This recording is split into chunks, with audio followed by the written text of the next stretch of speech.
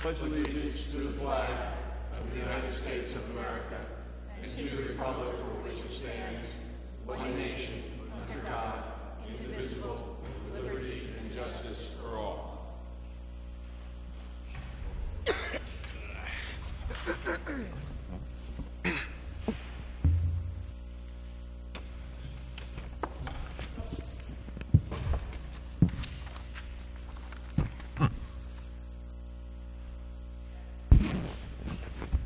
Pursuant to Section 5, Chapter 231, Public Laws 1975, this is to state for the record that adequate notice of this meeting has been provided to the public by posting and maintaining the annual notice of regular meetings on the bulletin board of the municipal building, by mailing the annual notice of regular meetings for 2013 to the News Record and Star Ledger in December 2012, and by filing said notice in the office of the Township Clerk. Mr. Brownlee? Here. Mrs. Larrier? Here. Ms. Leventhal? Here. Mr. Ryan? Here. Mayor DeLuca? Here. Whereas Chapter 231, Public Laws 1975, commonly known as the Open Public Meetings Act, requires that all meetings of public bodies be open to the public. Whereas Section 7 provides that the governing body has the discretion to permit, prohibit, or regulate the active participation of the public at any meeting, and whereas desire this governing body to comply with the provisions of this Act, same time to conduct its business in an orderly and expeditious manner, now therefore be resolved by the Township Committee, Township of Maplewood, that is hereby prohibited, except as set forth in the formal agenda, active participation in the deliberations of the governing body by the public, except as otherwise prescribed by law, does limit the public to the observation of the actions and discussions of the governing body at all of its regular and special meetings. So moved. Second. Mr. Brownlee? Yes. Mrs. Larrier? Yes. Ms. Leventhal? Yes. Mr. Ryan? Yes. Mayor DeLuca? Yes.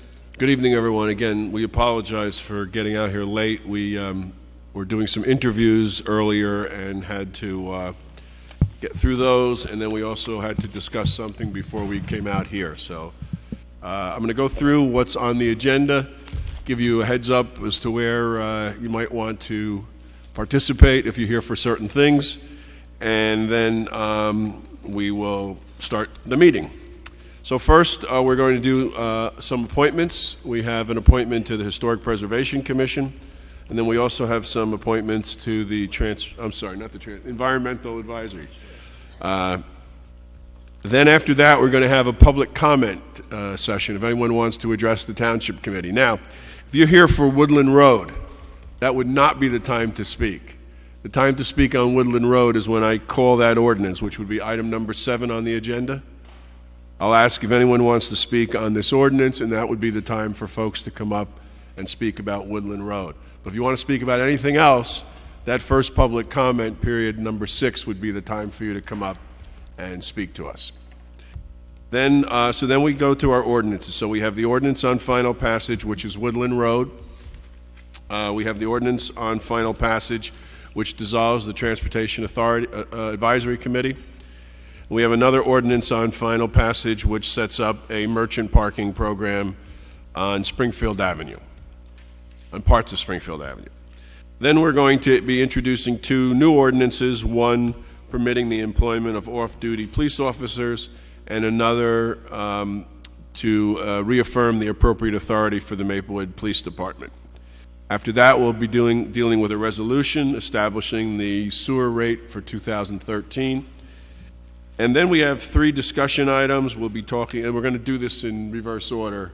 We're going to talk about the budget first. Then we'll talk about the Maplewood Pool opening up on Memorial Day weekend. And lastly, the financial aid program for pool membership.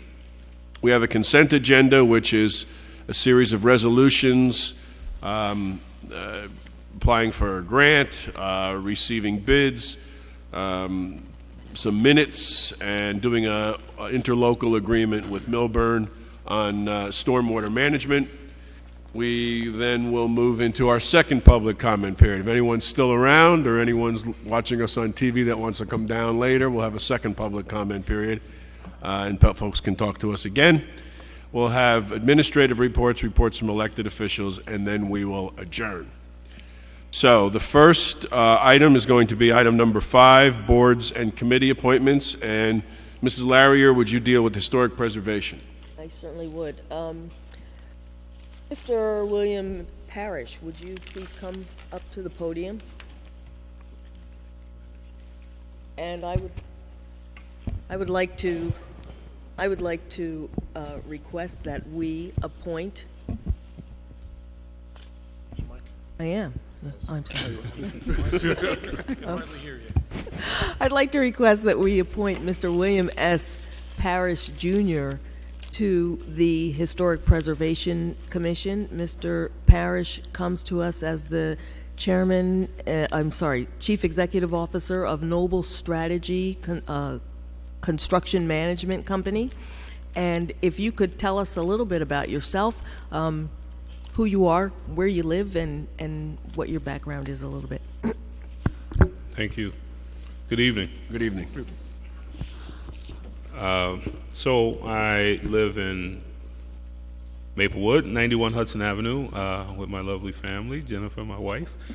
My daughter, Alike, is over there studying, so she doesn't have to do it at home, and my son is not here. But we've been in Maplewood since 1998. Certainly enjoy living here, enjoy the town, and have been very active in the town. My background is in construction management. Undergraduate degree was building construction technology. Graduate degree is management of technology. Undergraduate from Hampton University, management degree from Polytechnic University of New York. And I have been working in the construction management industry in New York and New Jersey primarily since 1988. About 25 years. I've worked for several agencies, including New York City School Construction Authority, Economic Development Authority for the state of New Jersey, and also Newark Public Schools, where I was the Director of Design and Construction, managing 86 buildings, 40 new schools, and 30 major renovations as part of a $1.6 billion long-range facility plan. That was in 2002. I worked there until 2005, and I decided to leave the district and start my own firm.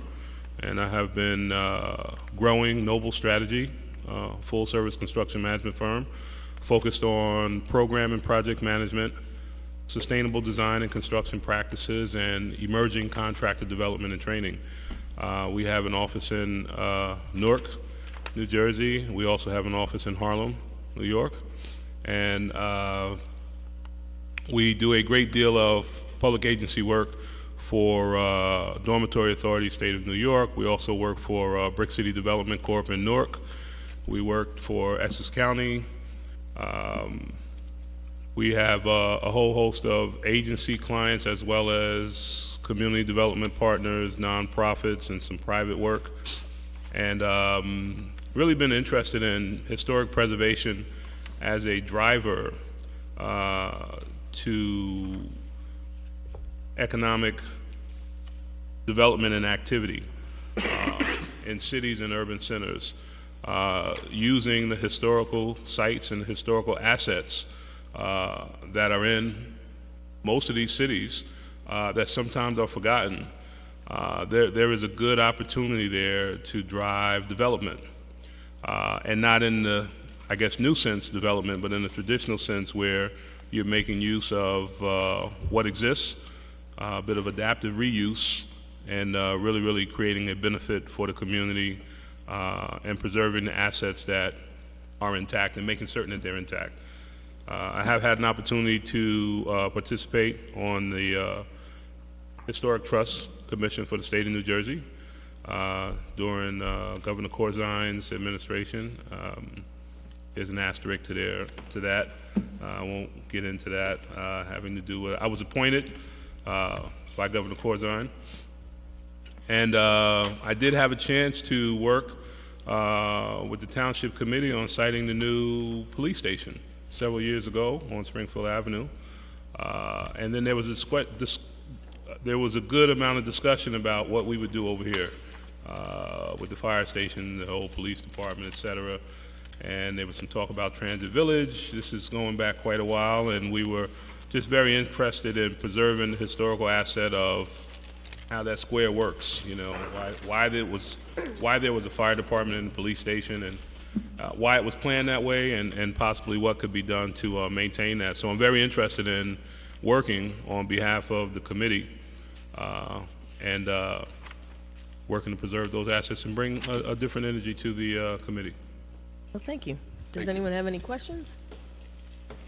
That being said, I would like to make a motion that we appoint Mr. William Parrish, Jr. to the Historic Preservation Commission. I'd be pleased to second that motion.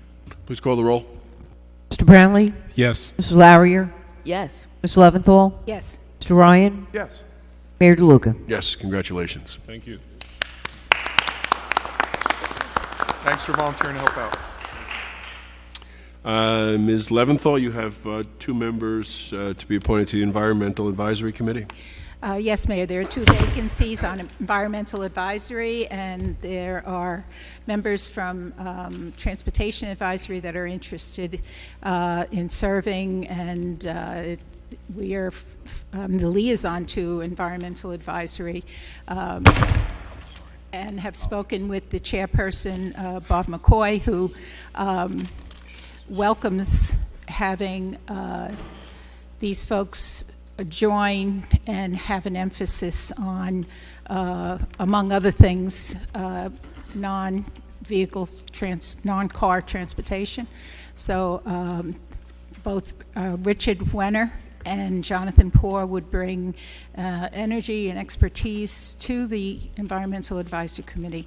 I'd like to ask that we do make this appointment tonight. So you're moving Rich Wenner and Jonathan Poore. Is there a second? Yes. Second. Please call the roll.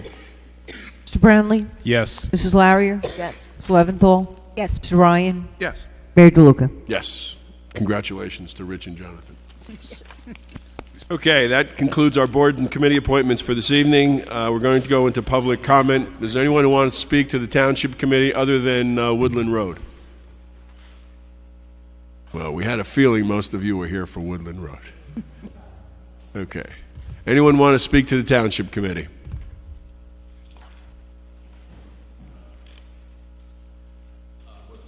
Not Woodland Road. Not yet. Okay.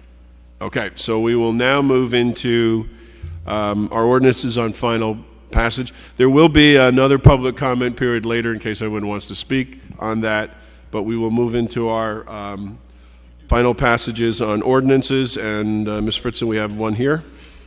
Yes, Mayor. Item number 7, ordinance number 2712-13, on final, is an ordinance to amend Chapter 257 of the Code of the Township of Maplewood entitled Vehicles and Traffic regarding Woodland Road. This ordinance will revise time limit parking on Woodland Road in Maplewood Village. Okay. This ordinance has been published, copies posted on the bulletin board in the municipal building, and copies made available to the general public in accordance with the law. Now I'll ask, is there anyone here who would like to speak on this ordinance which would change the parking on Woodland Road? We have to go through this process because it's an ordinance and there has to be an official public hearing, and you introduce it and then you bring it up for final.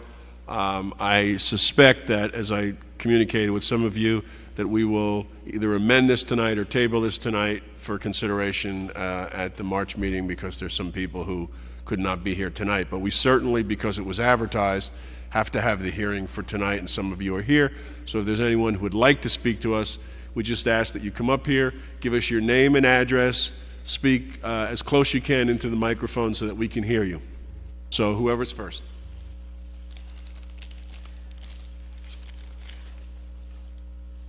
Good evening. My name is Linda Kraushaar. We live at 42 Woodland Road, where we have lived for 32 years.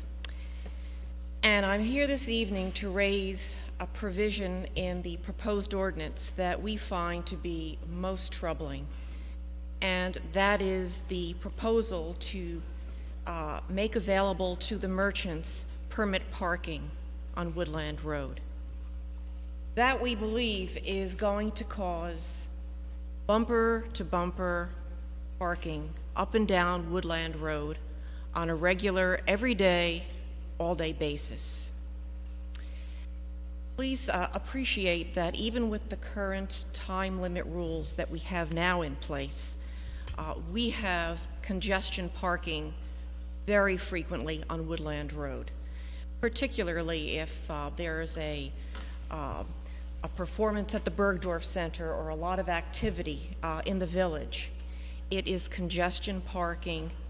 They're jammed one next to the other in front of my home and homes all up and down Woodland Road.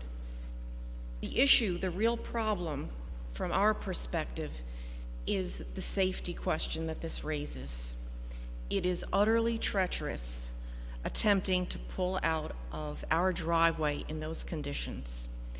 We have a very narrow driveway, and I can tell you that if there are SUVs on either side, when we pull out, we're basically pulling out blindly. You inch out little by little, and you just hope that no one's barreling down Woodland Road and something happening before they see you.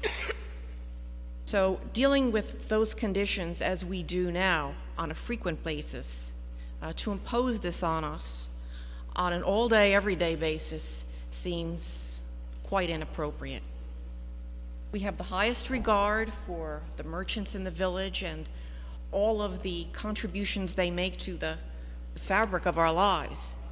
However, to essentially make Woodland Road a parking lot to deal with the problem of parking is just not seeming to be the right solution.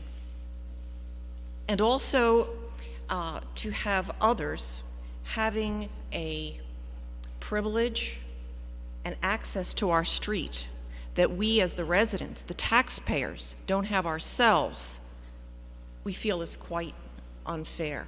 If I park in front of my house for 3 hours and 1 minute, I get a ticket.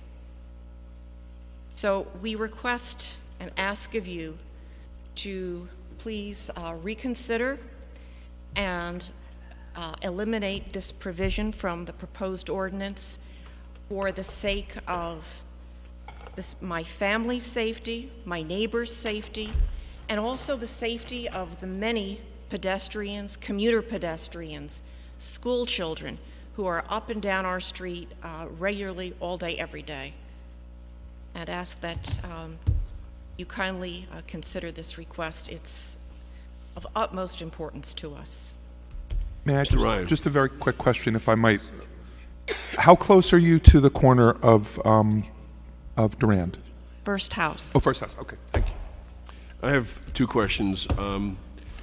Are you troubled by changing the time from 3 hours to 4 hours? It's not our preference, but for the good of the community, I think, from my family's perspective, we can live with that. And if we were to change the merchant parking to also give resident parking permits, would that change your opinion of allowing merchant parking there?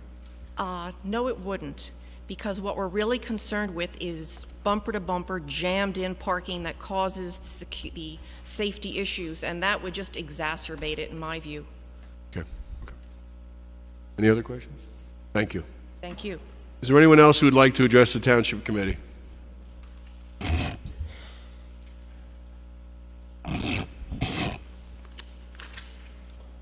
John Crouchar, 42 Woodland Road.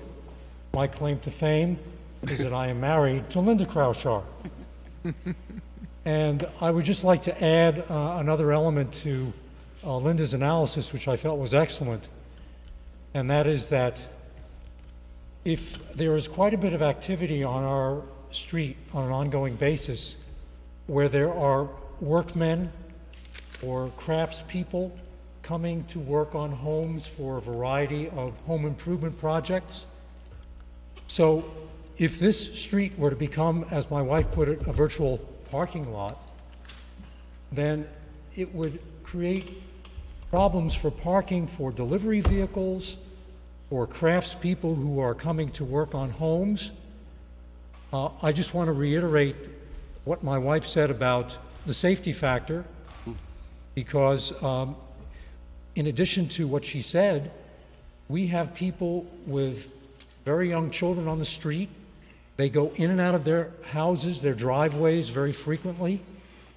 And as my wife can attest, and I'm sure my neighbors can attest, pulling out when there are cars, and by the way, frequently we find that when there's a very busy event in the town, such as a very popular movie or something at the Bergdorf Center, some of the cars cheat their way a little bit and they're actually in the driveway. So it makes pulling out of, in our case, a fairly narrow driveway even more difficult and even more dangerous. What I might also add is that because of the street's proximity to the main drag in town, for better or worse, there are a number of young people. Sometimes they're kind of drag racing a little bit, or they're driving their vehicles very quickly. So once again, anything that would cause blockage of visibility on that street could put us at the risk of some of those cars that come barreling up and down the road, particularly on a weekend night or even late on a weekday night. So I think from the point of view of our shared concern over safety, but there's also what you might call a lifestyle issue. And part of that lifestyle is, in addition to the delivery trucks, in addition to the vehicles from people who are craftspeople, all of us have people who visit us, friends, neighbors, people from out of town. Where are they going to park their vehicles when they come to visit us? Part of the joy of living in Maplewood is opening up your home to visitors. And if our visitors are unable to find parking places because there's a jam up from the merchants or from others parking on our street, that's a pretty serious lifestyle issue. We pay, what I would guess, among the highest property taxes in the town of Maplewood. And while I don't feel that we're due any special privileges as a result, I do feel that our lifestyle considerations, such as that which I've mentioned and that my wife has mentioned, and that I'm sure my neighbors will mention, should be respectfully taken into consideration. Lastly, I just want to thank the members of the Township Committee for placing the comment period fairly high up in the agenda so that we have the opportunity to voice our concerns at an early time. Thank you again. Is there anyone else who would like to address the Township Committee on this particular ordinance? Hi, my name is Andrew Zeitlin. Good evening. I just moved into town actually about 3 months ago, although I am a graduate of Columbia High School from class of '79. And my mom still lives in town, 60-year resident, and is a very proud Maplewoodian. I live at 3 Woodland, which is on the corner of Jefferson and Woodland, and I do have several issues with this ordinance, and I'd just like to perhaps ask a few questions or just voice concerns about how this has been thought through. Firstly, what is considered to be a merchant of Maplewood? How many permits would be issued to each merchant? Does that include any business owners on Valley Road? How many permits in total would be issued? Has there been a consideration of the number of spots there are actually relative to the number of merchants and the number of permits that would be issued? And then generally, is there an overall master plan for parking for the village, longer range planning for what might be increased traffic in Maplewood Village? I've grown up in this town. I know the village very, very well. It has changed somewhat over the years to include more traffic, I think. You know, I'm concerned that this ordinance will have a negative impact on the neighborhood. I think it's also worthwhile noting that Woodland Road is one of the prettier roads in the town. It is potentially of historic value, and perhaps our historic committee should take a look at what this would have as an impact on the township and on the general state of the village. So I thank you for your time. I look forward to hearing your comments on this and participating more in my new town, or my old new town. Thanks a lot. Let me just answer a couple of questions. The merchant parking program is only for the merchants in Maplewood Village. the way it works is that it could be a single employee. It could be the Kings, for example, has merchant parking. I think they have about 20 spots or 20 permits. And there would not be any parking assigned to Woodland. It would just be an open first come, first serve for merchant parking. So it's not like, these 10 merchants park on Woodland. There's merchant parking on Duran, there's merchant parking on a number of other streets, there's merchant parking in the Bergdorf lot, and it's whoever's there first gets to park there. So that would be one answer. Yes, there is a plan. We did a parking study that was done in June of last year, and they do recommend the changes to Woodland. They actually recommend converting the 32 3-hour stall, which is now on the 3 hours on the east side, which is the Maplewood Avenue side. They recommend making that 4 hours, and then there's 26 commuter parking permits on the other side down where you live, which you can park there as a commuter from 6 a.m. to 9 a.m. They recommend changing that to 4 hours, but we did not do that because we need commuter parking down there. So in your end of Woodland, you can park on both sides. But once you get past Beach, you can only park on the east side, which is the Maplewood Avenue side. So there was a plan, and it's part of increasing parking in general, the village has changed somewhat. The kinds of stores that we have are not, a lot of them are restaurants now, and we're also looking for multiple stops. So it's the running in and out doesn't work anymore. So you need a couple hours to go eat, maybe go eat and do something else. So that's why some of these changes have been recommended. Just one. So the 24-hour period is the major question. So yeah, there's no 24-hour period. So the permit is only for a maximum of 4 hours? No, the permit would be beyond the 4 hours. For merchants. So if you had a merchant sticker, you'd be able to park there for 5 hours or 6 hours or 7 hours. Oh, okay. So that's the time period that that's the period I'm referring to. And the way it was written, it wasn't clear, and perhaps that's where there should be some focus on amending the amendment, the ordinances as to what is the time period allowed. Because the way it's written, it seems to me that it seems to suggest 24-hour or unlimited parking as a merchant with this permit, and the language does say, except merchants displaying parking permits may park without the aforementioned limitations. Yeah, I guess you could interpret that as it sounds like they could park any time. Yeah. So, but overall, that's not the intent. The reality is, not to the intent, more to the language and the ultimate implementation. That's a fair point. Yeah. But right now, someone could park there after 7 o'clock and not leave until 1:59 in the morning. Okay, so 2 o'clock is 2 o'clock. Everybody has to get there. Wide. Yeah. So perhaps there would be the consideration of limiting it, because I mean, how many merchants really are going to be parking till 2 o'clock in the morning?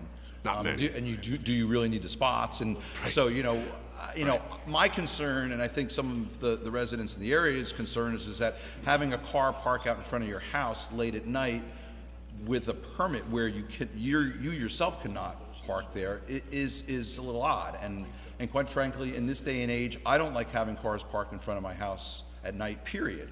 But I understand that I live near the village, so I'm willing to concede something there, but I think that's a major concern. Okay. So, all right. If upon the final drafting of it, if we could have a little bit more specificity on what the limitations are, that would be great. Okay. Thank you. Anyone else want to address the Township Committee?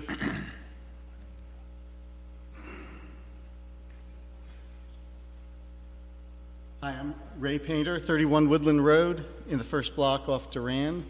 And one of the reasons many of us live there is the close proximity to town, obviously. And those parking spaces being close to town, it's in addition to the other arguments that people have mentioned here, it seems like those parking spots are prime places to get used frequently, not have somebody come and park there and sit there all day. It's a better economic use of the location, to be able to have the turnover for people to be able to come for a short period of time and then, go into town, and then the next person comes. It's sort of like if you have a big, if you're at a mall and you have a huge parking area, you wouldn't designate the ones close to the mall as employee parking. You do the ones further away. So, I mean, I think that it's very close to town.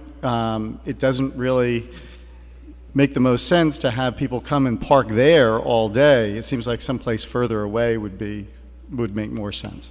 Okay, thank you. Could I just ask the gentleman? Yeah, So if this ordinance were being introduced without the provision about merchant parking, if the only conversation we were Right. having was 4-hour parking or instead of 3-hour parking, Right. would you be here objecting?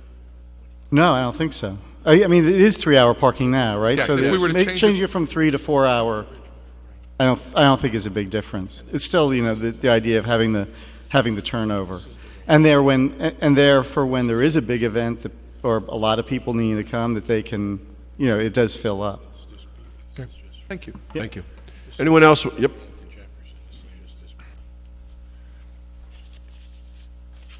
Hi, I'm Paul Kwong. I live over on 35 Woodland Road. Do you guys know what the hour of parking right now on Duran Road is? Up the hill? We'd have to look it up. There's, I don't believe, I think there's permit parking until you get to the brook. Okay. Where the bridge is, and then there's no parking after that, or it's time-limited parking. When we talk about commuter parking, what that means is between 6 and 9 a.m., Yeah. you can only park there if you have a commuter parking permit. Right. So after 9 a.m., anyone can park there. Right. Right. So, but generally what happens is commuters park there and no one can park there. So I believe up Duran to the bridge, the brook there is commuter permit, and then I'm not positive after that. Yeah. I guess I'm just wondering because some questions are stirring in my mind, because I know a lot of people park up the hill and they go out there, like, they'll park from, if it's 4 hours, so they'll park from noon and then go back out there, look at it, and maybe move it here and there just to say they moved it, and then leave it the rest of the day. Because Duran up the hill is pretty much parking for a lot of the people who work on Maplewood Avenue, I believe. Just living there and watching people frequent it, I guess. My main concern with the parking is that obviously it's going to be sort of like a parking lot, and I think it's going to be a visual impairment for drivers, because as people park, there's always going to be room for little kids, because there's lots of little kids on our block who can possibly just run out in between the cars out chasing a ball or whatever. Now, currently, drivers can still see the kids running out of the driveway onto the walkway to the sidewalk if they had to, because they're not visually impaired by all these cars. So I contend that once all the cars are parked there, it's just going to be, you can't see kids just popping out of nowhere. So our block has a lot of kids going to Jefferson, a lot of kids going down to the junior high, so it's just going to be one more sort of visual hazard, I think. Just to say it, I'm not sure we made it as explicit. I just want to do that again. Between Beach and Durand on the west side, on the Brook side, there'll be no parking. There's no parking now, and there will continue to be no parking. Right, on the west side. On the west side. Yeah, but on the east side there's... Yeah, on the east side there's parking now, 3, which would be changed to 4, and if there was a merchant overlay, somebody would be able to park there beyond the 4 hours, yes. Right. Yeah, but you guys understand what our concern is. Everyone's going to be there all day long. Okay, thanks. Thank you. Anyone else want to address the Township Committee on Woodland Road? Yes.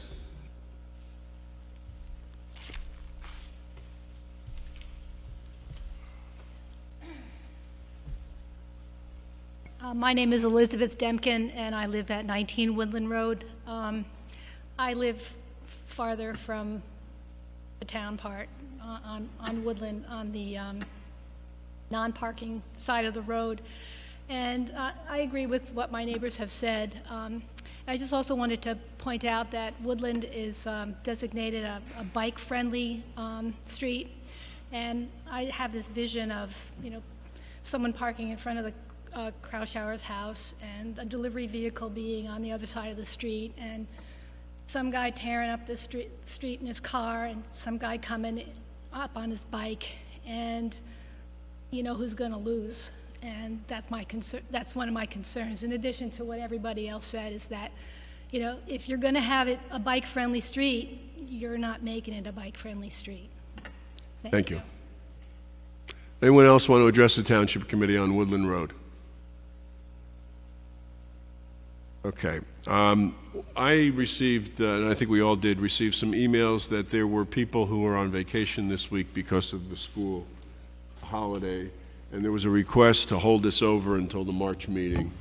And I would suggest that we table this and have another hearing and consider this on final on the 5th of March, and then at that time we can consider any amendments that we might want to make to it at that time. You think it's appropriate to discuss possible amendments now, or do you want to wait to have another hearing? I think we should wait to have another hearing to get the full input from people. Because even if we do some amendments now, some people on the 5th may come and have some other things that may cause us to think again about it. Yeah, I suppose that's true. Yeah, and I also think that 2 steps. we haven't heard. I mean, maybe somebody on Woodland likes the idea, so we might want to, just leave it open. I doubt it. I don't know who that person is. Just leave it open. So, did you want to say something? Yes. We have to republish it as it is. Yes. And if you amend it, we have to republish it. Right. I'm just thinking practically if it makes sense to vote on it and then put it on as a discussion item. Vote on it. No, vote on the ordinance that's up now, and then if it fails. I'm just thinking about, in other words, it seems like a waste.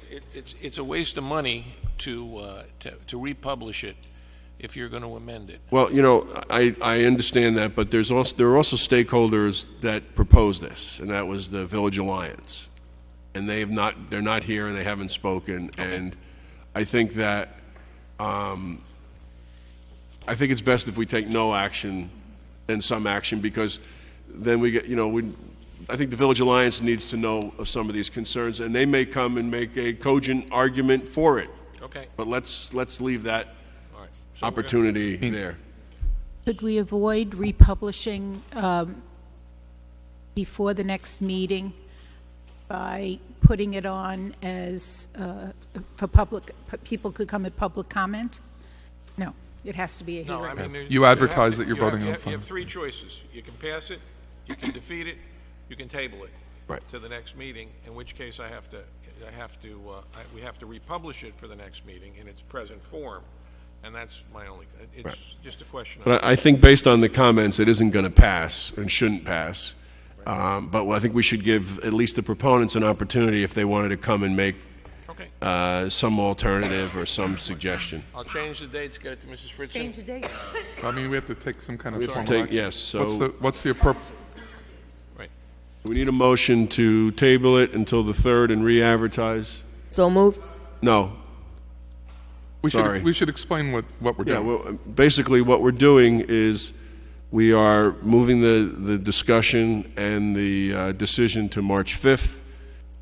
Based on the request of some residents or some people on the block that folks could not be here. There are, as I said, this was a proposal that was put forth by the Maplewood Village Alliance. We have to let them know that there is opposition to this, and see if they want to come and participate in this or not. So I think at best we will have some decision on the 5th as whether to pass it, what Mr. Desiderio said, pass it, to reject it, or to amend it. Right, and all the comments, obviously, from tonight are a matter of record. Right, all the people who, you don't have to come again because we have your record. All your comments will be in the minutes. You are entitled to come again, but all your comments will be written in the minutes. Your name, your address will be identified, and the substance of your comments will be in the minutes. So we'll have them for the next meeting. And anyone else who speaks at the next meeting will all go into our factor of decision-making. Right. So tonight is not discarded. You don't have to come again and say the same thing all over again. So you certainly can if you want to, though. So I'd be happy. Let's get a motion to table it and till March 5th and continue the public hearing. I move that we table this ordinance to the meeting of March 5th. Is it the 5th? Yeah. Yeah. March 5th of 2013. Is there a second? Second. Please call the roll. Mr. Brownlee? Yes. Mrs. Larrier? Yes. Ms. Leventhal? Yes. Mr. Ryan? Yes, but I would be happy to vote it down, too. Mayor DeLuca? Yes. Okay, so it's moved to March 5th, and there'll be a notice that will be a public hearing again and consideration on final passage. Okay, we have another ordinance on final passage. Mayor, number 8, ordinance on final passage. Ordinance for the dissolution of Transportation Advisory Committee. This ordinance will dissolve the Transportation Advisory Committee as a standing committee within the Township of Maplewood.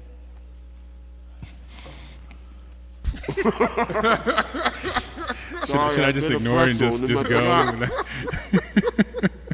Ms. Leventhal, would you read the statement? I would like to read the statements. This ordinance has been published, copies posted on the bulletin board at the municipal building, and copies made available to the general public in accordance with the law. Is there anyone who wants to speak on this ordinance which dissolves the Transportation Advisory Committee? Need another pretzel, I think. Seeing no one will close the hearing. Can we get a motion? Mr. Brownlee. Yes, I move this ordinance to be adopted as a whole and the clerk be directed to publish the same as a passed ordinance in the Maplewood South Orange News Record according to law. Second. Please call. Any discussion? Ms. Leventhal. Yes, I would once again like to thank the Transportation Advisory Committee for their work. I had mentioned previously on the jitney, on commuter parking improvements, bike racks, pedestrian and road safety, and thank them for their interest in some of the membership being appointed to the Environmental Advisory Committee. Anything else? Please call the roll. Mr. Brownlee? Yes. Mrs. Larrier? Yes. Ms. Leventhal? Yes. Mr. Ryan? Yes. Mayor DeLuca? Yes, thank you very much. We have another ordinance on final. Yes, item 9, Mayor, ordinance 2714-13. It's an ordinance to amend Chapter 257 of the Code of the Township of Maplewood entitled Vehicles and Traffic. This ordinance will designate certain spaces near Springfield Avenue for non-exclusive merchant permit parking. This ordinance has been published, copies posted on the bulletin board in the municipal building, and copies made available to the general public in accordance with the law. Is there anyone who would like to speak on this ordinance? Seeing no one, will close the public hearing. Mr. Brownlee, can we get a motion? Indeed. I move this ordinance be adopted as a whole and the clerk be directed to publish the same as a passed ordinance, the Maplewood South Orange News Record according to law. Second. Any discussion? Please call the roll. Mr. Brownlee? Yes. Larrier? Yes. Ms. Leventhal? Yes. Mr. Ryan? Yes. Mayor DeLuca? Yes. Okay, we have a couple ordinances on introduction. Item 10, ordinance number 2715-13.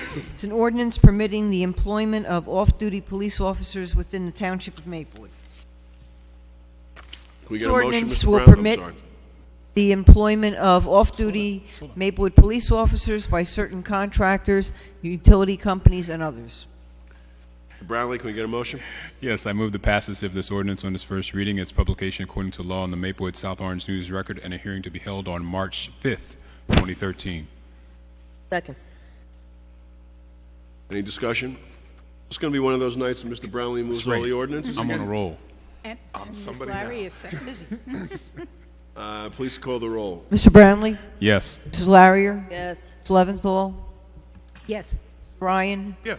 Mayor DeLuca? Yes, thank you. And we have our final ordinance on introduction. Item 11, ordinance number 2716-13, is an ordinance to reaffirm the appropriate authority for the Maplewood Police Department.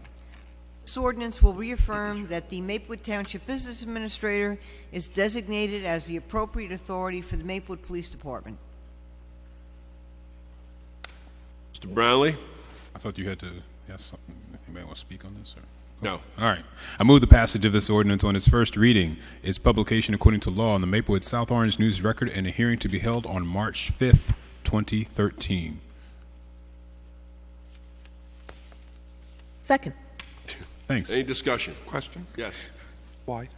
Why what? Why are we doing this? Because the police chief has actually asked for a reaffirmance of the appropriate authority, and then we want to, in compliance with the statute, direct that certain rules and regulations adopted by the appropriate authority for control of the police department.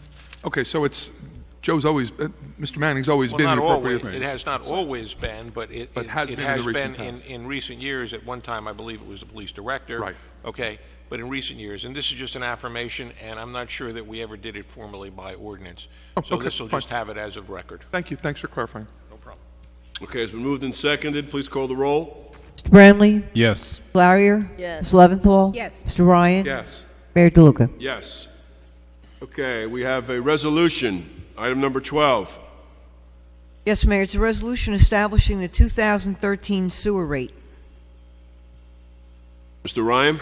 Mr. Chair, I move for the adoption of this resolution. Second. If I could just... And Mr. Ryan, could you describe it? Sure. The Township's Finance Committee met and discussed the situation surrounding the Township's legal bills in connection with a hazardous waste lawsuit having to do with the Passaic River. This has been in the papers. The sewer authority that the Township is a member of, the joint meeting of Essex and Union County, is being sued as part of this, and the Township of Maplewood, along with a whole lot of other municipalities, are being sued as part of it.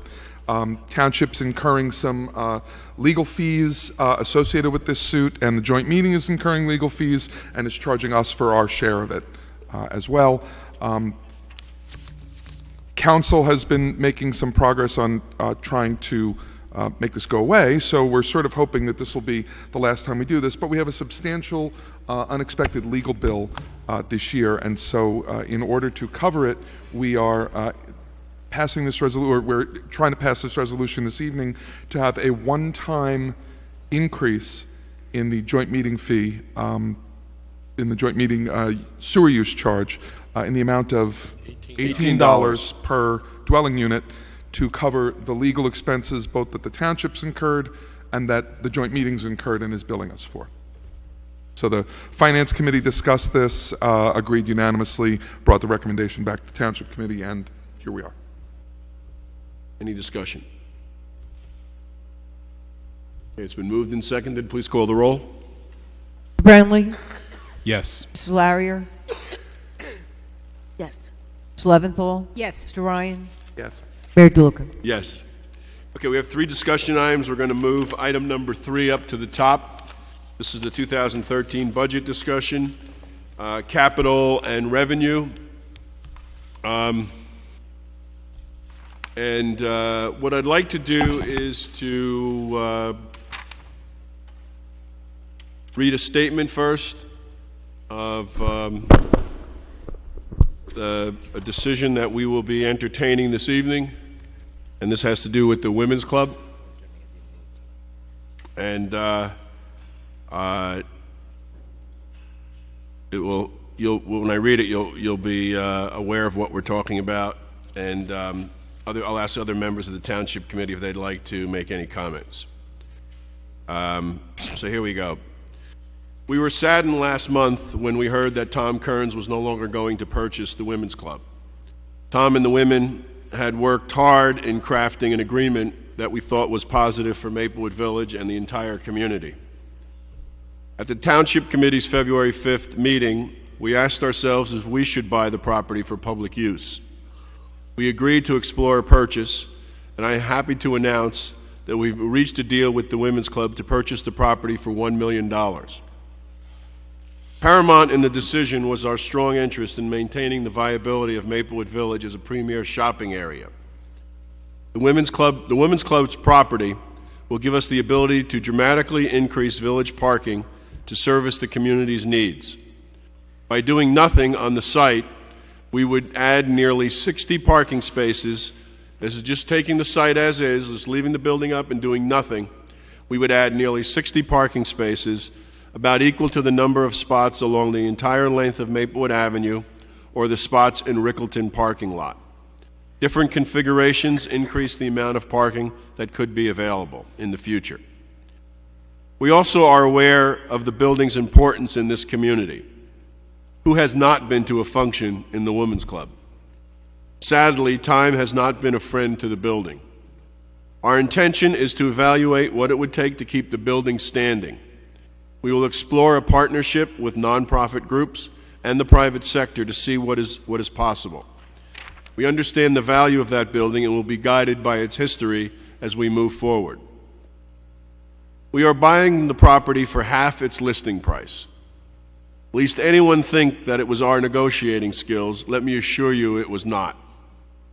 The reason why we were able to reach this deal is due to the dedication and commitment to Maplewood by members of the Women's Club.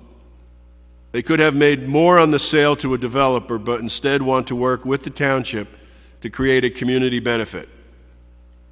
Acquiring this property is a game changer for Maplewood Village. We thank the members of the Women's Club for their decision to sell the property to the township. Tonight we will be discussing the capital budget, and if we have the votes here, that we will insert a line in the capital budget for the purchase of the Women's Club.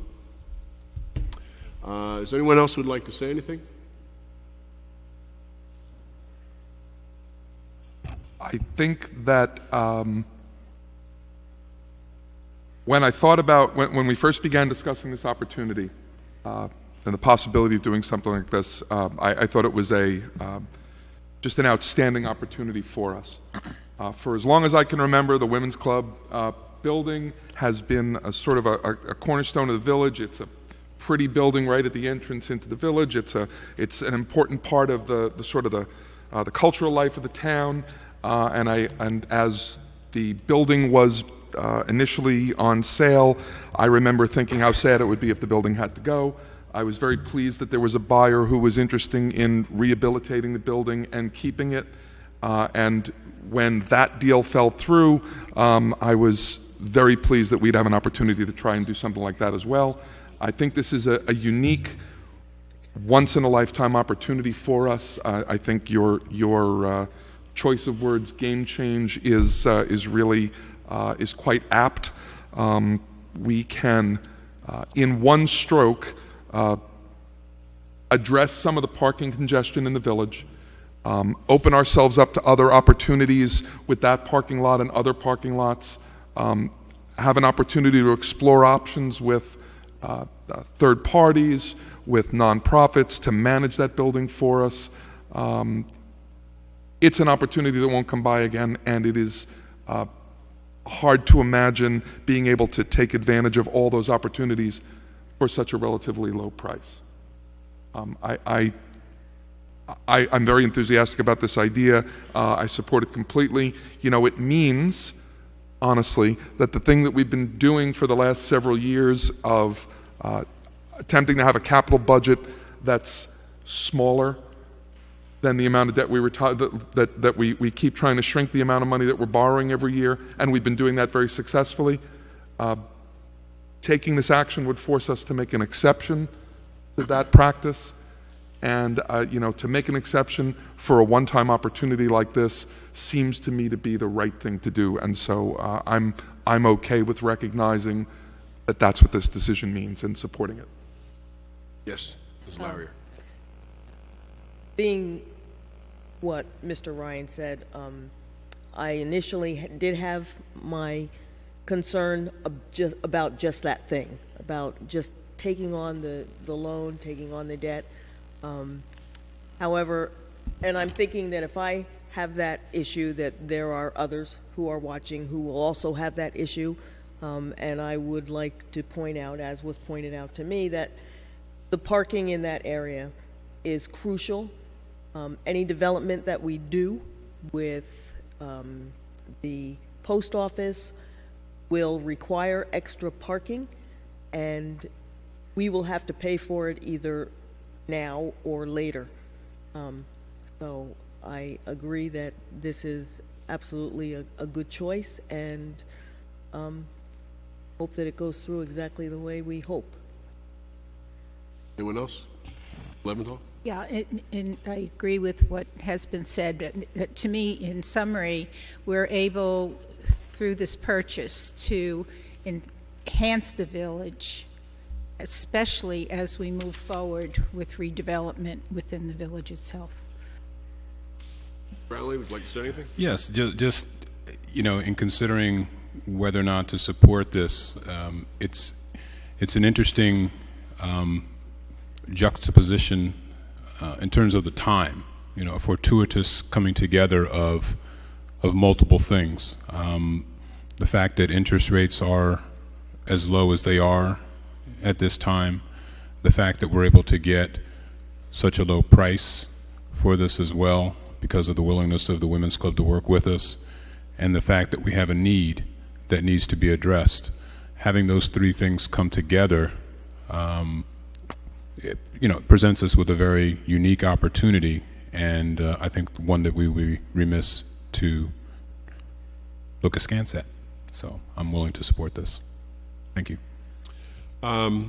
Let us do two things while we're talking about this. We'll get a motion to instruct the administrator and the CFO to include the purchase price in the capital budget, and also to instruct our attorney to move forward in securing the contract. Mr. Chair, and I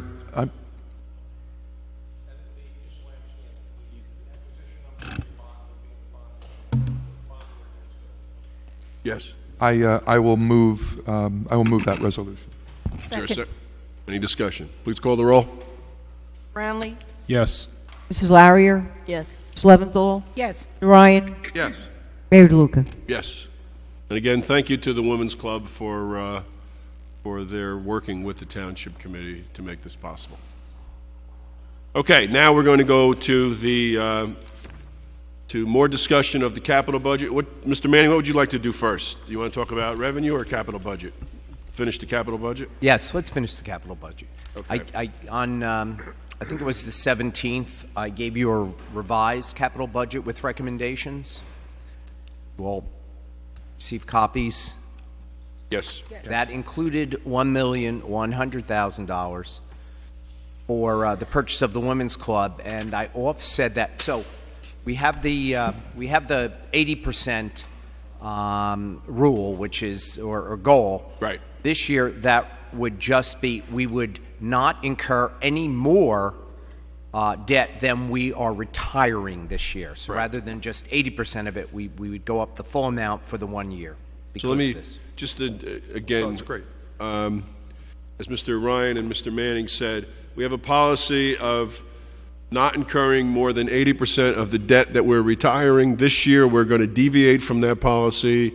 Because of the purchase of the Women's Club, we are not going to incur any more debt than 100% of what we are retiring, correct? That is correct. Okay. So that's actually better than I feared it would be. That's good. Okay. So we've received this recommendation from Mr. Manning. I have a couple questions and some suggestions, and I'll start, and then we can go down and see if anyone else has anything. I would like to, the dog waste pet station, it's a very small amount, $5,684. I think we should take that out of the Open Space Trust Fund and not take it out of here. I think that there was a good argument made to include the poles on Springfield Avenue that will enable us to hang banners on Springfield Avenue. We have received information from the partnership that 2 sets of these poles, that would be 4 poles, 2 sets of these poles, which would allow 2 banners in different places, would cost somewhere in the vicinity of $28,000. I think we have to add some money on top of that, maybe 10%, but we also have a $20,000 amount that we've received from the developer of Walgreens, 1633 Springfield LLC. So that $20,000 could go to that. So I would suggest we put $30,000 in there for the pole, offsetting it with $20,000 that we have for this LLC contribution. That was clear, Very right? clear, and okay. Sound like good ideas. And then the other thing I would suggest is that we take out some money out of the municipal road and curb improvements and put it into the building improvements, only because we are buying the women's club, and it would be useful to have a little money there in case we needed to put some money in there right away to stabilize it or make it useful in the year 2013. So maybe if we took out, you know, $50,000 to $85,000 and made the building improvements a flat $200,000. That's Right. probably what I would recommend. Take out $85,000 on the road, because you said we have $400,000 already in the road program, right? Yes. So if we took out $85,000 or so, that would still leave 400 and something. That would give us $800,000 for the year. That would be plenty to do what we need to do with the roads this year. Those would be my two suggestions. Those are three. Three suggestions. So it goes up, with your suggestions, it would raise it about $8,000. 4,000 something. Well, Well, we're taking out the I have to roads. figure it all out. Yeah, I mean, I think you have to adjust, Yeah. move it around so that we still come out to the same bottom line. Okay, Yeah. that's my concern. Okay. Mr. Ryan? So small matters. Remind me, please, where the diesel tank conversion is happening? That is, our reliance on diesel fuel is escalating, so we are going to convert gasoline tanks at DPW, Thank some you. of them Thank you. to diesel. Okay. And this includes, so we're able to get a grant for the emergency generator for Town Hall, but we're not able to get a grant for an emergency generator for the library? Well, we are going to apply for grants for all of our emergency generators. So We're it's going to possible. So apply. it's possible that these numbers will change, and that. No, they will not change. What may happen is we may be able to. I don't know if we get the grants. We'll figure out how we can apply that to bringing our debt down. It may be that we'll put the money in for next year and pay off more debt. I'm not quite sure, but we won't know for a while. Sure. Okay, that's so fine. that's why we can't really count on it. And we're. I saw that there was a suggestion of $122,000 or so in pool repair work that we are Not recommended. not recommending from this. You know, if the pool fund can pay for it, they could pay for it, but we're not recommending adding it here. Not in this particular year. Right. Just one thing I would like to suggest with the emergency generator, we have it listed here from Memorial Library, but in our planning and engineering meeting, the recommendation of Mr. Malvasi was to get a portable generator. Yeah. We'll change the. So if you could change that, because what we can do is put connections at the different locations, Hilton Library, Bergdorf Center, and the main library building, so that we can pull a generator up there and plug it into their panel box. And he was suggesting that, particularly because the Memorial Library has a flooding issue. Yes. A potential flooding issue. It's below the floodplain. Any other comments or questions?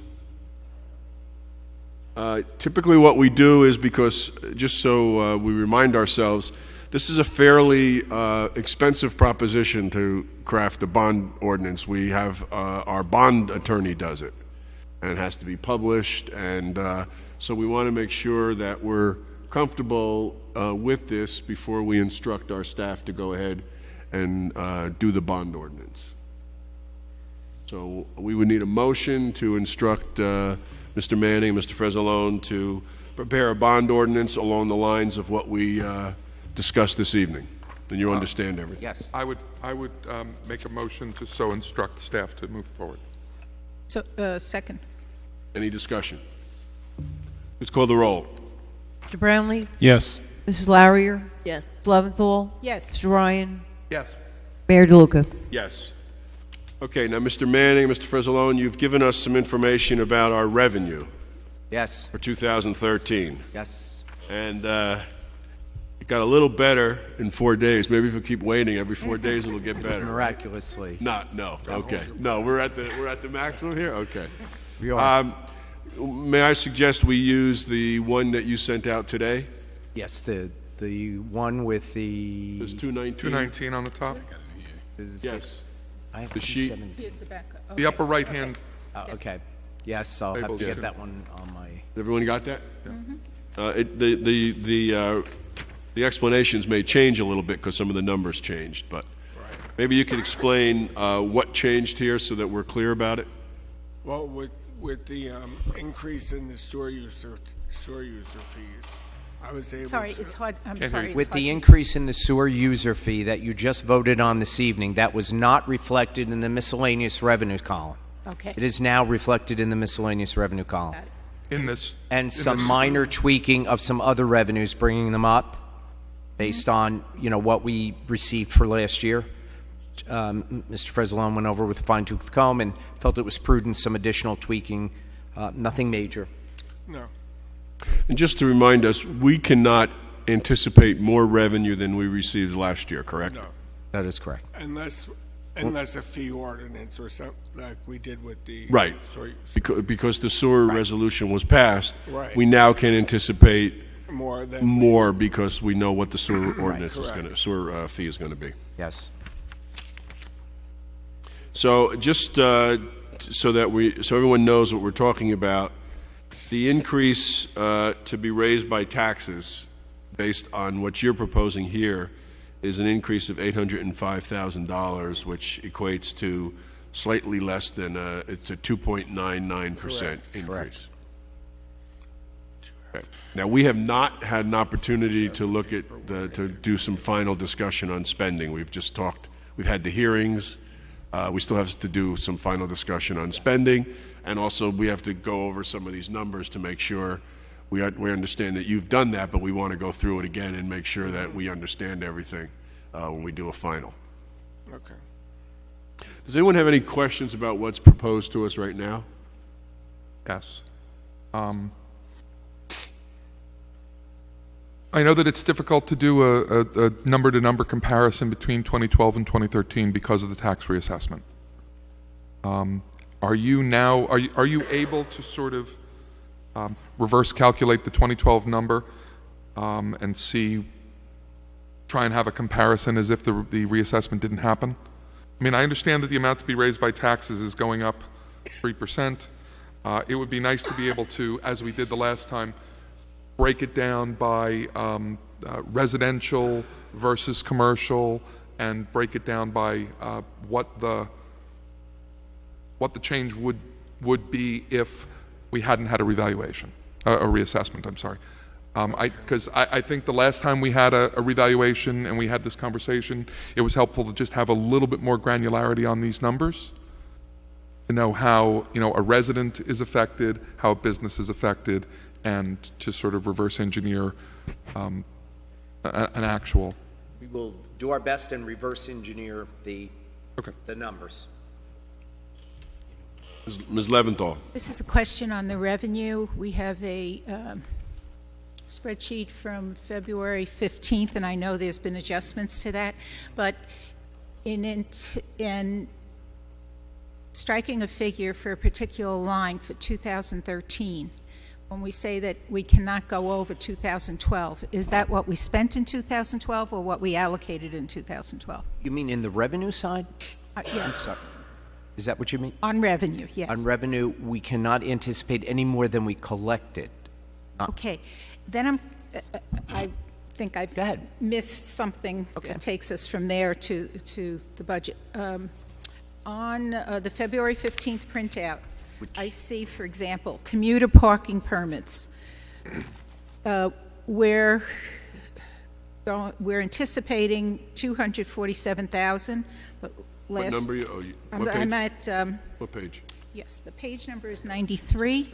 Midway down the page, commuter parking permits.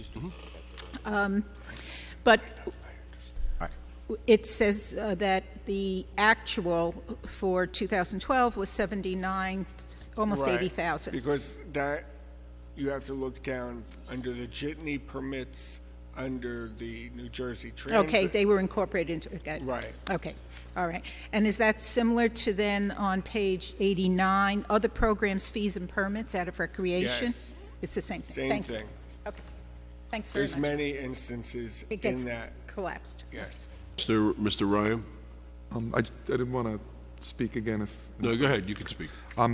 Just two points. Just want to make clear, your recommendation staff's recommendation on this, on non-governmental organizations is we give the Springfield Avenue Partnership what they asked for, give the Maplewood Village Alliance what they asked for, give the Community Coalition on Race what they asked for, and give YouthNet 2/3 of what they asked for? Yes. YouthNet was funded from 2 lines last year. They were funded from just a contribution from us, and they were also funded from Municipal Alliance. From the Municipal Alliance. Are we suggesting that? Are we suggesting 0 for the Municipal Alliance? No. Or? No. The Municipal Alliance, they go. I mean, if their programs fit in to the Municipal Alliance goals and objectives, then the Municipal Alliance can award, a grant. So I'm suggesting that we, in anticipation of them becoming self-sufficient, which they said they were going to try to develop their model to do, to kind of give them an incentive, but without pulling the rug out completely. So both YouthNet and CCR are shared enterprises or joint enterprises with folks in South Orange. Do we know how your recommendations and your suggestions here match up with our partners? I do not know that. Okay.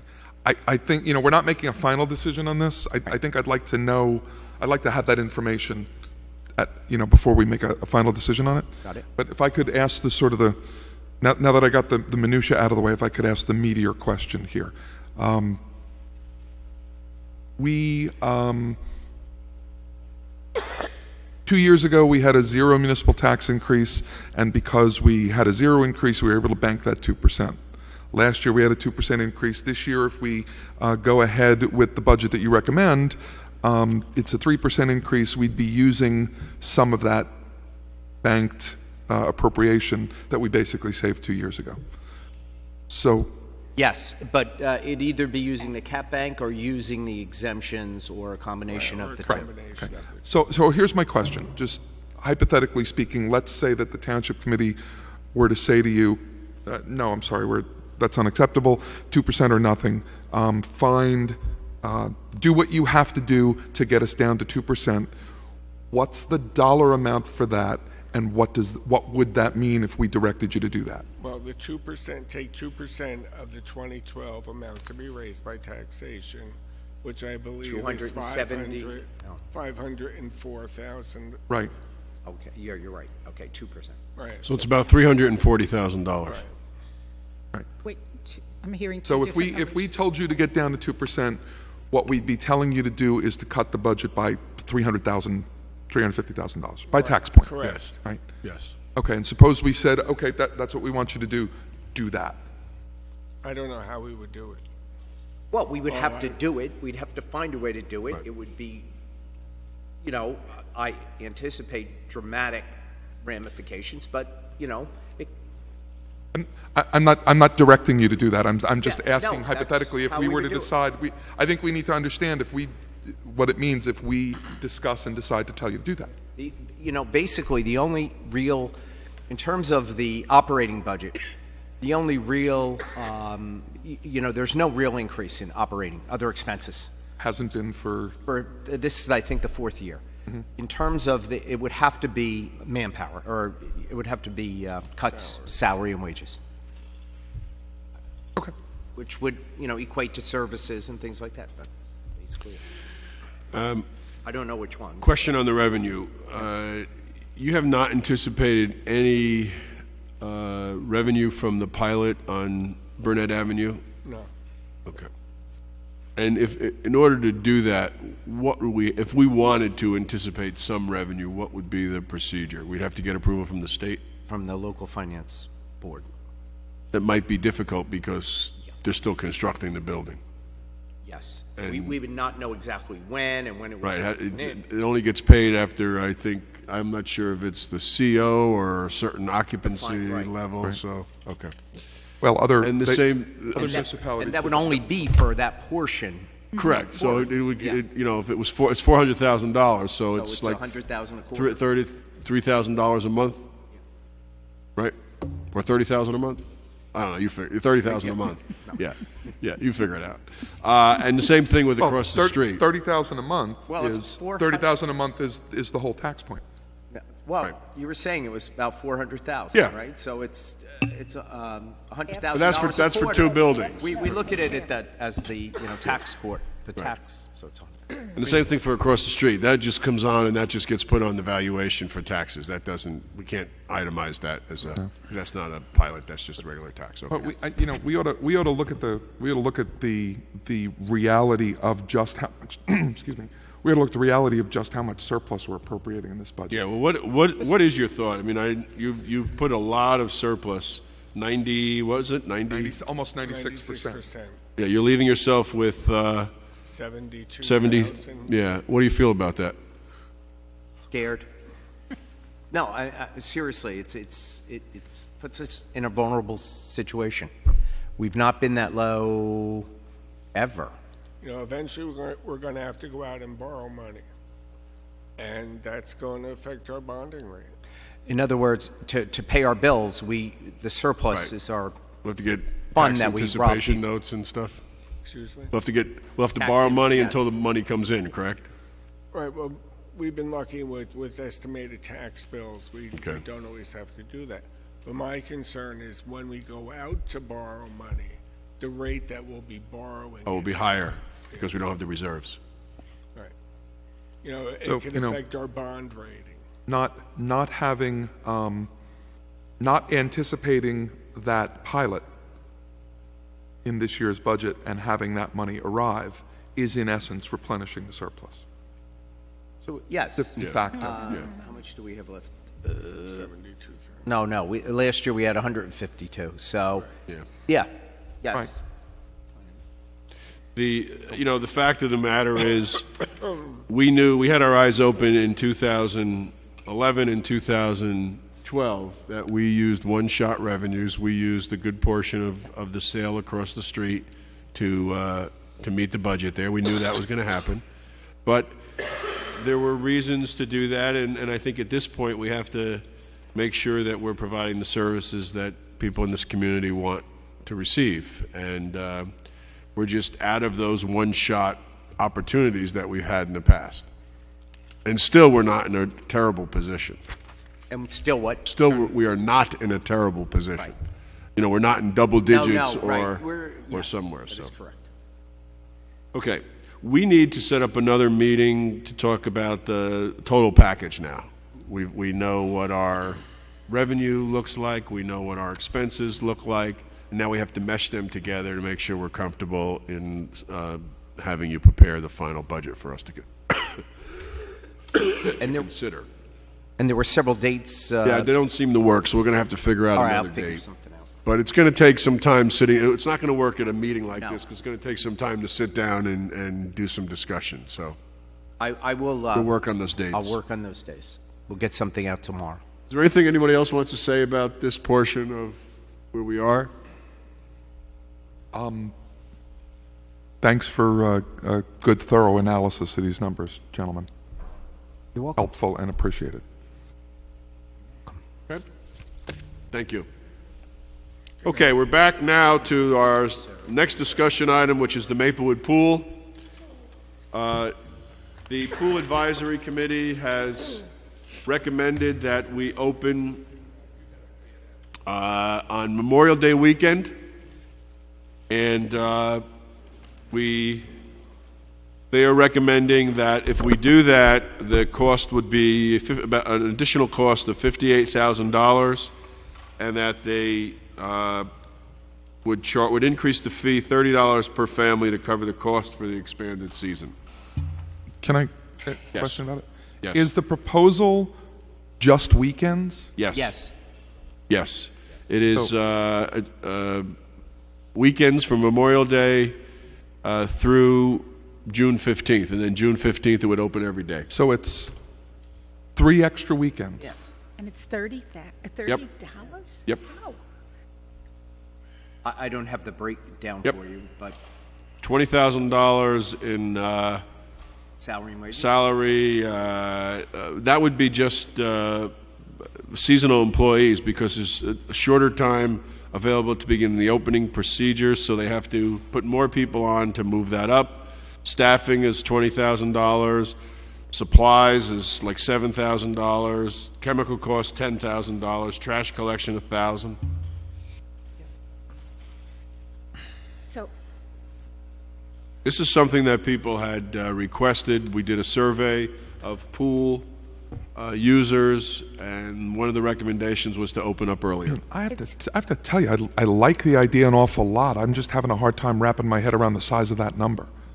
well, I also question, is it the same $30 for every category? Yes. Okay. Across the board. So if we take I'm going to take the first category. The fee is $365 with the early bird registration. So it's a good figure, $365, because 30 is 1/12 of that, or 8 to 9%. So does that? They were not thinking that. They were just doing across the board. That's their recommendation. If we want to do something different, then we can do something different. Or if you don't want to. Or if we don't want to.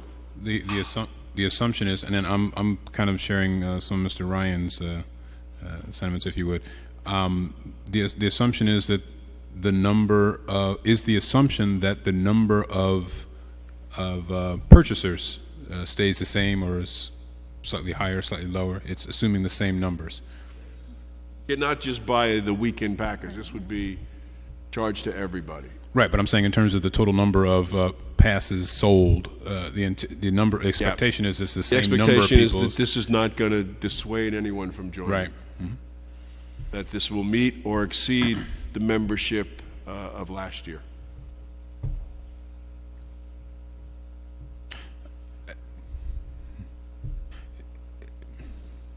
I haven't had a chance to do the division because I guess I hear the numbers for those 3 weekends, and I try to reconcile that with, and I haven't had a chance to do that yet, not criticizing the numbers one way or the other, with what that would, if you assume that same rate of burn, do the numbers add up?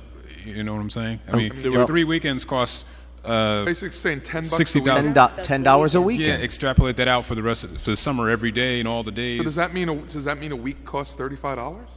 No. Well, no, because this is if 2 days cost 10, why doesn't 7 days cost 35? I'm sort of doing similar math. I'm not saying that exact example, but I'm trying to make an apples to apples. The burn rate. Are there any economies of scale that but if you leave it open for 7 days, it's the rate per day is a little less, and so because you have startup costs because it's the weekend, only, and that makes a difference in the burn rate in a sense. Can I ask a sort of a related question about this, Mayor? So, when do we have to decide about this? They need a decision right away because they start in March collecting the fee. Right, they have to get out notice that the early bird is available, and they're going to start collecting. And I think the resolution tonight's resolution has it on. Can check it. No. No, it does not. Okay. Well, the resolution for the pool has the $30 before. I don't think should reflect the most. Yeah, but it shouldn't reflect this $30. All right, but then. Yeah.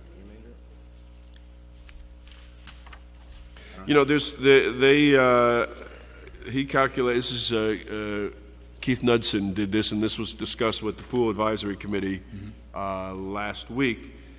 The membership, there's 2,043 memberships. That includes all the different categories. So that's how they got to the $30. Did he say? And on your sheet for the membership, we have. I'm sorry. Excuse me 1 second. Membership categories for the early bird registration. Couples category is $365. Is that what you have? All right. So then it does not reflect the additional $30. Right. And it does should not. So that's good. It should not. Okay. So you do have. Oh well, it's going to be the 4th. You meet on the 4th, the 5th, March 5th. The 5th, and they want to start to sell 10 days thereafter. Right. Well, we could do this as a pilot for 1 year, and then it can be done by a resolution. Right, because if it isn't successful and it becomes too expensive, then they won't be able to really repeat it. Or if people object to it. Well, I mean, I guess what I'm finding a little inquisitive is what's the issue? Well, okay, so here's the issue, right? You're talking about a one-time increase of $30 to make it available for 3 weekends. Right. And, you know, we already had people complaining how expensive the pool was, et cetera. Suppose somebody says, well, why should I have to pay $30 more? I'm not going to use it those weekends anyway. I'm out. And then we find that out. How fast? Do we find it Well, fast? they don't sign.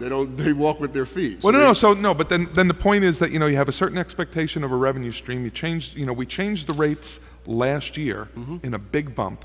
Right. And we're going to change the rates again in a big bump the next year. Are we going to have more people walk than benefit that we get, and will we find out too late to do anything about it? Well, even if we do, I mean, that's always a possibility that somebody could walk. There's all kinds of reasons why their individual jobs could change. Yeah, sure. The shore comes back. The shore does a big promotion, and people feel. All right. So let me say this. I mean, you honestly think $30 to have 10 more days at the pool is going to drive people away? I thought it was 6 more days. 6. Well, you got 7.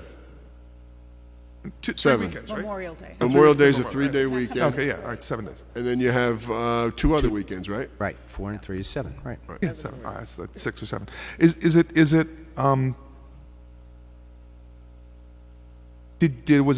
Was any consideration given to the idea of a separate fee for just those early opening weekends? Then you'd have to charge a significant amount. I mean, then how would you know?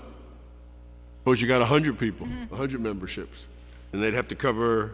I mean, essentially, you have to expect everybody there. Now, if they find that the numbers don't warrant it, then you can send staff home and not incur those expenses. But I think you have to anticipate a full participation for those days. Right, mathematically. Yeah. I mean, the reality is that it is getting warmer earlier, and we have had May days when it's been very hot. I'm just trying to do the math on the downside, right? I mean, suppose we do this and we get a substantial drop-off in memberships because people are, enough's enough, I'm not spending $30 more for 7 more days. Well, we might. And we might get people who decide, well, it's a good idea because now I'm getting a full summer and I'm not going down the shore. Yeah. Then What's the downside to doing it next year instead? With what? I didn't hear what you said. Doing it next year instead of this year. I'm concerned about the big bump that we just hit them with last year myself. Right. But we're not charging them for the same. We're charging them for some additional service. you're getting, right. Right? So this is not, we weren't coming back. In fact, we're writing off some costs because we don't want to increase the fee. We're not taking normally the transfers from the pool budget into the general budget. I do have one question, and I apologize for not having this ready at my disposal, but if we have this number, and I realize it's kind of an apples and oranges, do we have the total pool numbers from the year before last year as well? I think you said 2,043 memberships last year. What was it the year before? 2011. If you're saying it was 2,043 last year, so yes, 2012. What was it in 2011? Yeah, you were looking for the drop? I didn't say it was a drop. I just said what was the number. Oh, no, there was a drop. We anticipated a 4% drop, and it was closer to 8. Yes. Trying to work this math out, thinking of it on a per day basis, Mr. Ryan, I come to between $4 and $5, either season as we know it, or adding $30 for 7 days. It still comes out to between $4 and $5 a day on this one particular couple category that I just picked. Can I ask another mathematical question? So it's this $30 is comparable to the rest of the summer. Okay. On that category. Good, that's useful. Thank you. Mr. Brownlee? Just kind of following up then in terms of the mathematics that I did before. If there was a expected 4% but actual 8% drop when we raised it by 30% last year, then why are we assuming that if we do another increase, similar order of magnitude, that the numbers would stay constant? And if it doesn't, what would the shortfall be if the drop-off was comparable to what we expected last year, not what actually happened? Well, one thing is with the discussion at the advisory committee is there is some thinking that the beaches are not going to be ready for people, and there'll be a drop-off at the beaches, and people who normally go to the shore might be looking for an alternative. So that is a potential market that we haven't reached. There may be some spillover from this arrangement we now are going to have with South Orange, where we've gotten some information from people that they did not join the Maplewood pool because their children hang out with South Orange people.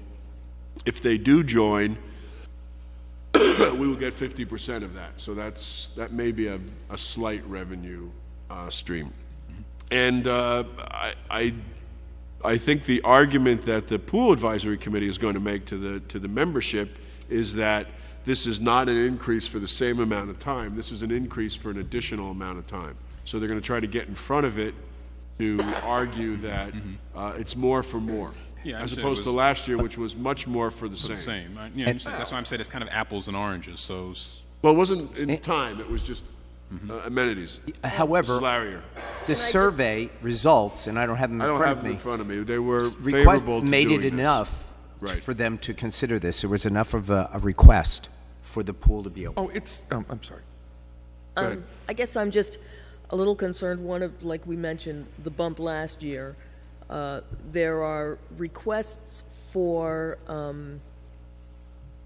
upgrades that the recreation director made that we specifically said we're not going to do out of the capital because we're going to let the pool revenues pay for it. Now, we're playing with the rates. We might drop off. Will those revenues still be there? That's my concern. Well, first of all, I don't think that they're going to be doing these upgrades this year. This is a recommendation from the pool advisory committee. So, just to make the process move, I will move that we increase, that we open on Memorial Day and we increase the fee $30 across the board for each membership category. Second. Okay, discussion? Mr. Ryan. Was any consideration given to, instead of $30 across the board, sort of, making it a percentage so that, for example, the senior rate was a little bit smaller increase and that sort of thing? It was not. It was just across the board, and I think it was at the time. You can't measure who's going to use it or not use it, and it was just felt to do it across the board, just to take the number and divide it by memberships.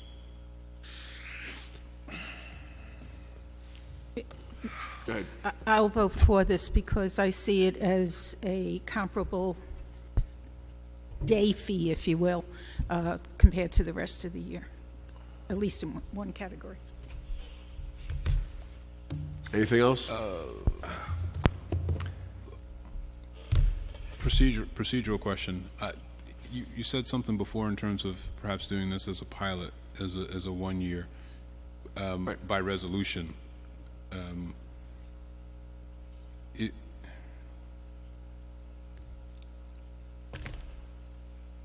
Is that an option we could consider as well? What I'm trying to get my question around is in terms of, again, we're assuming the same number.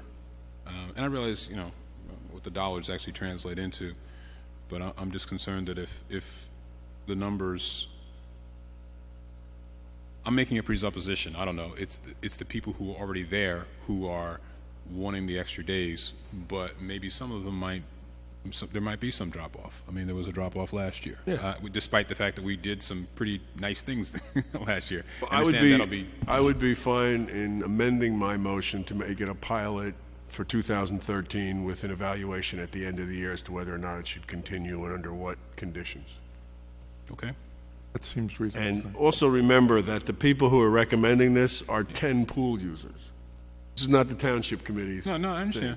These are 10, contrary to what some people on Patch might think. But I'm just the money's got come from. These are the pool users who are speaking on behalf of other pool users who think that this is a good idea. So, and they have some data to back it up. So. Well, and I mean, and I'm just trying to.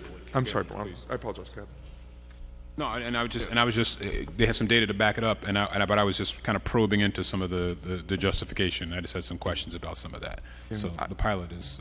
I would say it's certainly the case for all the time I've been on the Township Committee that there's a raft of calls and complaints and suggestions come Memorial Day weekend. Why don't you people open up the pool earlier? Other towns open up their pools. So I'm. Again, I'm having a little trouble wrapping my head around the magnitude of the charge, although Ms. Leventhal's helped me understand that maybe I'm thinking about it the wrong way. It's probably roughly comparable with what we charge for a guest pass. For what? $10 for a guest pass. $10 for a guest pass. Yes, $10 for a guest pass. I didn't hear it's in the ball. It's in the ballpark. Guest pass. Oh, I'm sorry. It's in the guest pass ballpark. So I would say, given that you've amended your motion to just try it for a year and evaluate it, I think I'll probably reluctantly vote yes to go along with it. Yeah, one other thing, just a data point, is South Orange is opening on Memorial Day. So your comment about other towns doing it, why can't we? We're going to get a lot of that if we don't do it. So. You can't do guest passes because you have fixed costs that have to be covered. Yeah, this we talked about before. Yeah, you need the more I think about it, the more I realize you need some certain revenue stream to be able to afford to open. Because you're going to be paying those people. Yeah, fixed overhead. Okay, please call the roll. Mr. Brownlee? Yes. Mrs. Larrier? No. Ms. Leventhal? Yes. Mr. Ryan? Yes. Mayor DeLuca? Yes, passes 4-1. Let's do, we have financial aid for pool membership guidelines. Mrs. Larrier? Yes. I don't know how you got stuck with this. But. Well, see, now I get to be the nice guy. You guys get to charge them more, and I get to be the nice guy. Our Recreation Department and Welfare Department, back in 2010, a couple moved into Maplewood and then suggested that we have donations given to the township to help supplement the pool memberships for those who could not necessarily afford it. This year, Sandra Bartlett and Keith Knudsen of Welfare and Recreation came up with the Pool Pal, well, actually it's always been called Pool Pal, but they've come up with guidelines for that program. Mr. Manning distributed this last week before last, and along with the Pool Pal chart, we did get some questions that were answered. One of the questions that I had was how much money there was, and I guess last year there was like $1,996. It's donations. You don't necessarily know how much money is going to come in. I guess really what I need to do is I guess I need to get a motion that we adopt this. Yes, we're looking to formalize the policy that we have because we think it's important. Okay, so are you prepared to make this motion? I am. However, Ms. Leventhal had some edits for this that she sent to, I guess she sent to all of us. So if we could incorporate those changes. Sure, absolutely. Okay, so we want to incorporate those changes and put it on for approval by resolution at the next meeting? Is that what you want to do? Yes. Okay. Just to alert Mr. Manning, one of my items was a question rather than a change. So I'll have to look the email over again. And thank you. You'll send me okay. That's so, Mr. Manning, if you will get that to Mr. Desiderio, and we can get it in a resolution form for the next meeting. Yes. Okay. That is it with our discussion items. We'll move to the consent agenda. Mr. Chair, I move for the adoption of the items on the consent agenda. Is there a second? Second. Please call the roll. Mr. Brownlee? Yes. Mrs. Mrs. Larrier? Yes. Ms. Leventhal? Yes. Mr. Ryan? Yes. Mayor DeLuca? Yes, thank you. We're now at our second public comment period. Is there anyone who would like to address the Township Committee? No one appears. We have administrative reports. Mr. Manning? Nothing to report, and here for questions. Any questions for Mr. Manning? Okay, Mr. Desiderio. I just have actually a question on what you just did with the pool fees. When you passed the consent agenda, you adopted the fees, recreation fees for 2013. So just so I understand, I'm going to do a resolution that's going to say that the pool's on a pilot basis, the pool's going to be open Memorial Day weekend and the 2 weekends after. I'll designate those, and that all pool fees are going to be increased by $30 per membership group. Correct. Is that correct? Yes. Okay. Okay, that's all I have. Anything from Mr. Desiderio? Ms. Fritzen? Just one thing, beginning tomorrow, our equipment cameras will be installed in this room, and I expected that to be in for today, but with the holiday and some of the equipment not in, just opted to wait until tomorrow and have a full half to get it up and running. Anything from Ms. Fritzen? Okay. We'll now move to reports from elected officials, and then just so everyone knows, after this we're going back into close to finish our discussions around personnel, legal, and negotiations. Mr. Brownlee? No report. Ms. Leventhal? I have been attending some of the Black History Month, either celebrations or presentations, educational sessions, and suggest that as many residents as possible get out to do that. There's an awful lot of talent in Maplewood that is being brought to us during this month, and also a lot to learn. So just wanted to mention that. Okay. Mr. Ryan? I have no report, Mayor. Ms. Larrier? No report, Mayor. The mayor has no report. Mayor has no report because I'm sorry, I do. Imagine I'm my sorry. No, wait a minute. Don't blame me. This is Ms. Fritzen. I failed to do a moment of silence, so I'm going to ask for it now. We could sit. The passing away of retired firefighter Captain Clyde Ronnie. He served on the Maplewood Fire Department from 1963 to 1989, 26 years. We'll just have a moment of silence, please.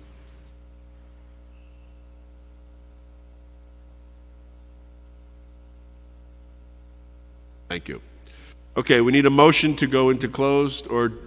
Yes. Yes. We'll do it right here. Let's do it right here. Sure.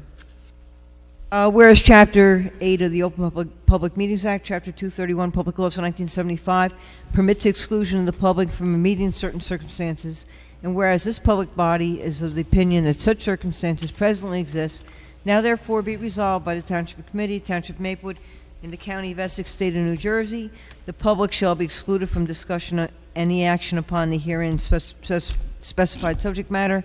The general nature of the subject matter discussed as follows: personnel, negotiations, and legal. Yep. It's anticipated at this time that the above stated subject matter made public. This resolution should take effect immediately. Moved. Second. Mr. Brownlee? Yes. Mrs. Larrier? Yes. Ms. Leventhal? Yes. Mr. Ryan? Yes. Mayor DeLuca? Yes, thank you very much. We'll be back out here on March 5th